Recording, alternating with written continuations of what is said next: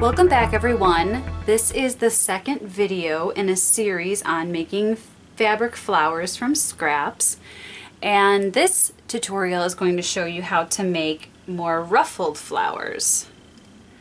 Different fabrics and different size strips are going to give you different results. This one is using a lightweight satin fabric. This one is flannel. This one is also flannel, but the strip of fabric I started with was much wider. It was about 1 inch wide, and as you see, it makes a very different ruffled flower than these two, but it's the same process, which is fun to get different flowers from the same technique. And this one is a little bit different because this one was made from ribbon, and the ribbon was about this wide. I'll show you how to make that. And there's a process on how I added the glitter to this. This was not glittered to begin with. You actually put the glitter on before you even start the rest of the process. But first of all, we're going to start with this flower right here on how to make this one. If you haven't watched the first video in the series, I recommend that you go back and take a look, because there are some tips and tricks in that that may help you in this video if you are not as familiar with sewing.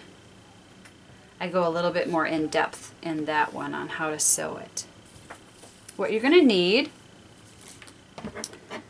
scissors, some scraps of fabric. This is a scrap of flannel that I had, and a scrap of ribbon, as I mentioned, and a needle with a sharp point that will sew through the fabric, and some thick thread. This is actually crochet cotton. This is my favorite because you can really pull on it hard and it's not going to break, because after you sew this whole thing, you don't want it to break in the last minute. And then to put it all together at the end, you're going to need a glue gun. I like to use high temp. This is actually a low temp gun because my high temp broke, but the low temp just doesn't seem to bond as quickly or as well. However, if this is all you have, this will work. I just prefer the high temp. If you're going to make a lot of these, I also recommend that you use a cutting mat, a cutting ruler, and a rotary cutter. But if you don't have these, that's fine. You can absolutely just cut the fabric with your scissors. It doesn't have to be a perfectly straight line. These are very forgiving. This scrap of flannel is actually a little bit pilled. It was washed. My mom makes baby items. She sews beautiful baby items. And after she washed this, it started to get a little pilled, and she gave me the scrap because she didn't want to sell this as one of her products. Sometimes that just happens with different fabric, but I really thought it would give an interesting feel to the flower to have that pilling. I decided to use that one. Now you're going to need about, my last video I said 18 to 24 inches. You can even go 15 to 24 inches depending on what you want your flower to look like. If you have more, you're going to get more ruffles. If you have less, you're going to get a little bit more depth of ruffles. I'll explain that as we go along. I'll show you a couple of different ones. It does not have to be a big piece of fabric at all. Actually, what I'm going to do to demonstrate that, how to put several strips together, is I'm going to cut from this section of the fabric. 1, 2, 3, 4, 5, 6. This is about 7 inches.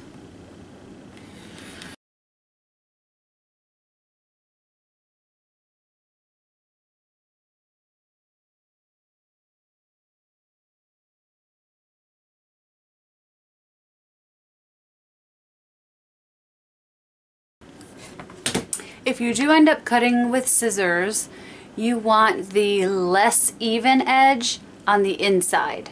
So you're going to sew on the less even side, and you want the straighter edge, if you have a straighter edge, on the outside. It just looks a little bit better. I have my 3 strips here, and they, just to make sure they're the same size, they look different for some reason. they equal, see how long this is, 14, about 22 inches, so we'll see how that works out.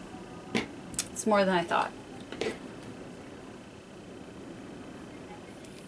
You want to have a knot in the end of your thread, and the knot is going to get trapped underneath your fabric on the wrong side.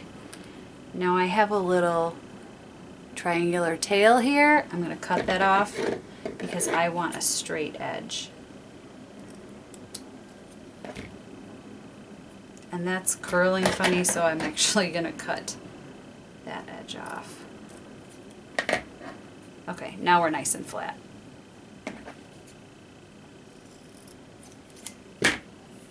Okay. Then you're just going to do a basic running stitch.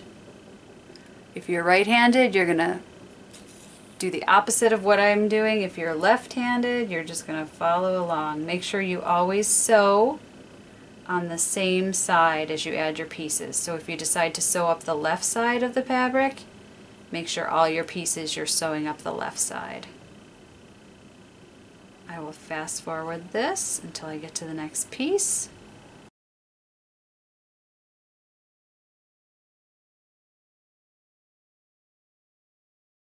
Now I'm at the end of my first fabric piece, and you want to make sure that your needle ends up on the top, on the right side of the fabric, so that when you join your next piece, you can fold down this raw edge and you won't see it on top of your flower.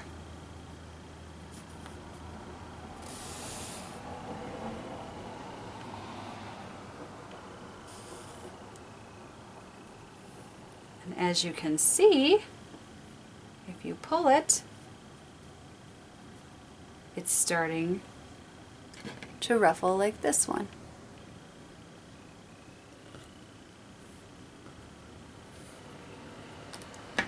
You'll add all of your strips in the same way, except on the second and all subsequent strips, you're going to go, instead of from the bottom, you're going to go from the top, and that's going to allow this raw edge to be hidden as well. And then just continue with your running stitch. When they meet up, you can turn it towards the back, pinch your raw edges together, and gather it up. And those raw edges are completely hidden. You can see them there, but from the top you can't see them at all. I'm going to keep adding my strips, and I'll come back when they're all sewn together. Now that I have all of my pieces sewn together, the 24 inches, about 24 inches of fabric ended up being perfect for this. So I recommend, if your fabric is flannel weight, to do that. As you will find, depending on the weight of the fabric is going to determine how long or how short it needs to be. But you can tell as you start adding them and ruffling them, you can decide, all right, I want a little bit more, I want a little bit less. You'll get to know what works best. At this point, you're going to need your glue gun, and you pull it as tight as you can get. Not crazy tight, but it's not an Iron Man competition, but you want to finish this middle section. Depending on what center you put on your flower, you may not see this. If you put a button, for example, if I do this, you're really not going to see, that's way too big though, you're not going to see that edge, but a lot of the times you will see this edge, and I just like to cut it a little bit on a curve. It rounds it out a little bit. No pun intended, I guess. All right.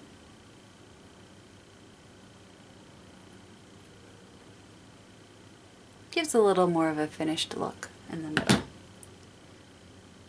And this point, you just make it behave the way you would like it to. Sometimes you want to pull it a little bit more apart. Sometimes you want to gather it a little bit more together. It depends on what that flower wants to do and what you'd like it to do. Some are easier than others, and I don't understand why, because I've done the same process and they all are a little bit different, just like real flowers. Now that is approximately what I'm looking for, just like that. And it doesn't have to be perfect right now because you're going to glue it. It's not going to stay completely well behaved at this point. And then you need a little fabric circle. You have to determine how big the back is. You want it slightly bigger than the raw edges. And again, just take another scrap of your fabric. If you don't have more of the same, you just have tiny, sometimes I just have little tiny scraps that I'm making flowers from. You can use another fabric. That one I used a piece, that one I used a piece of the same fabric. This one I didn't even put a back on. I will eventually, but I haven't yet. This I used a different fabric in the same color family, but slightly different. To make a quick circle, you fold it in quarters. You pinch the folded edge and cut a curve. And you get a relatively circular circle that you can trim up a little bit. I find it easier than trying to go rogue and cut it all on my own. Does not have to be perfect. Alright, that's going to be the right size. You want it a little bit bigger, and you'll see why in a minute. Now this is where this flower differs from the other one. With the other one, you want it to be flat, and I added the glue to this piece. For this flower, because we're going to scrunch it up once the glue is on, you want to actually put the glue on the inside of this flower. Before I do that, I want to secure my threads. Here's my end, and you just simply tuck it into one or two layers to tie it off. Make sure that thread doesn't come out after you went through all this work. I put it through at least twice, and on the second go, you leave a loop and you put your thread through the loop, which will knot that off.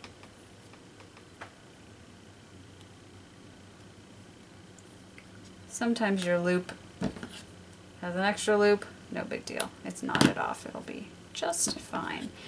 And now, once that's secure, you can cut the rest.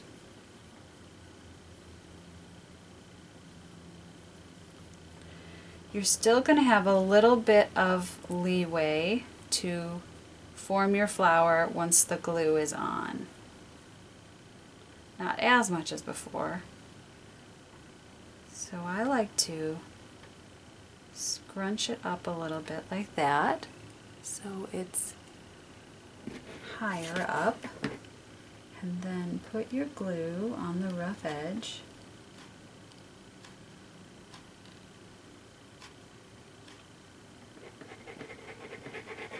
If you do a circular movement with your glue gun like that, you don't get as many strings. Put your piece over. This is actually a little smaller than I should have used.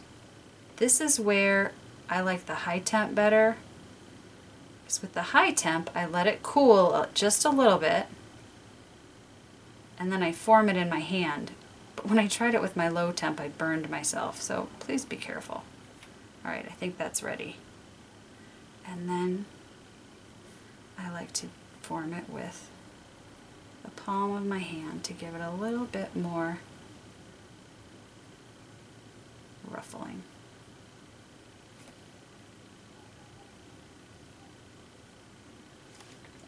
And there you go. As I said before, you can still play around with it, make it look the way you want.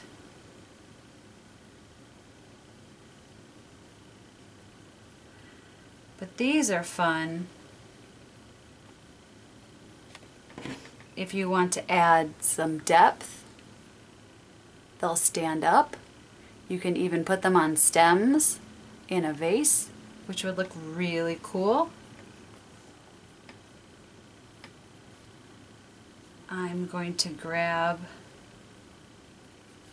some center possibilities and I will be right back. I've chosen a glitter plastic embellishment. I'm really not sure where I got these, but I think this will look perfect. I really think that's pretty. And that is just a little dot of glue. Depending on the size of the embellishment, you can decide whether or not you want it on the center itself or the inside of the flower. If you're unsure, put it in the middle of the flower because you're less likely to get glue where you don't want it. But I knew that it would work out. And then depending on how deep the center goes, you can get this to be even more ruffled and have more depth.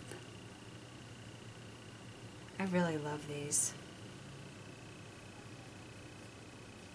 And you can play around with them and make them look fancy. Now sometimes you will be able to see this back edge. I just trim that off. And sometimes you can see the raw edges of where you've joined two pieces. Again, I just trim that a little bit and then it pretty much disappears. This one, same thing.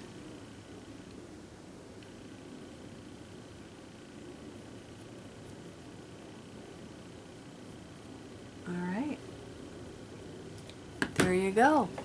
There's the second flower. I hope you enjoyed this next installment in the Fabric Flower Scrap series. If you have any questions, please feel free to leave them in the comment box below, or if you have any tips that you found are helpful that you can share with other viewers, that would be great. I would also love to see your flower photos on Instagram. You can find me at Sophia Street Studio. Please feel free to share your photos and I'll be sure to take a look and leave a comment. Thanks for watching.